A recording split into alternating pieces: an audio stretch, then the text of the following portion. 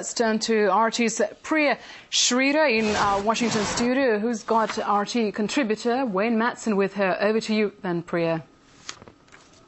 Hi. Well, many people are saying that this partnership is absolutely necessary. If North Korea stays nuclear and Iran becomes nuclear, then the possibility of regional proliferation is not too far-fetched. But what would this partnership mean for the rest of the world? Well, joining me to discuss this is RT contributor and investigative journalist Wayne Madsen. Wayne, thank you so much for joining me. So what has been the reaction in the United States to this announcement of a possibility of a partnership between the United States, NATO, and Russia? Well, certainly from President Obama's right, especially the Republican Party, the criticism has already been pretty fierce. People like John McCain and others, one of the top leaders in the House of Representatives on the Republican side, Eric Cantor from Virginia, all coming out and saying he's let these Eastern European countries down. He's made promises he couldn't keep. So I think from his own party, though, he's getting a lot of support, and also from people who want to ratchet things down between the United States and Russia. Relations became very bad during the Bush and Cheney administration. I think they're breathing very easy that this original SHIELD system is being put aside.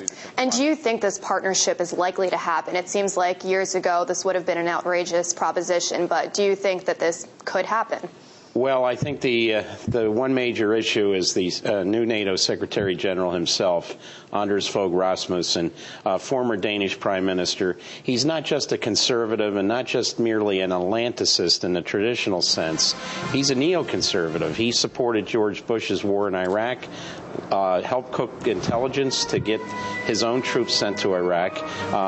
One of his own Danish intelligence officers, Major Frank Revel, brought this stuff out. Rasmussen ensured pretty much was behind him going to prison for that. So he's very much part of this whole neoconservative milieu, and let's see what he really means. Does that mean Russian troops could be stationed in places like Alaska, Canada, Greenland? Well, we'll see when the details are worked out. And you know, today Prime Minister Putin praised Obama's decision, but he said maybe right now is also a time to abandon some of the old trade policies. What do you think about that? Do you think Obama is likely to abandon some of those policies? Well, certainly there are still trade issues that were put in effect when there was the Soviet Union. The Jackson-Vanik law, which linked U.S. trade with this then Soviet Union to emigration of Soviet Jews to Israel.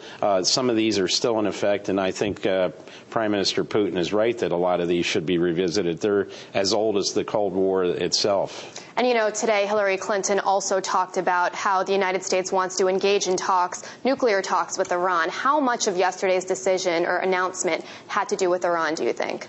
Well, I think Iran certainly plays a role in this whole decision by saying that we're going to drop the SHIELD in Eastern Europe aimed at Iran. I think it also not only opens up a new chapter in U.S.-Russian relations, but opens up a small window with the Iranians that we're not as doctrinaire as we were under the Bush administration. So that might be a very good bargaining chip to have when we go into those direct negotiations with Iran.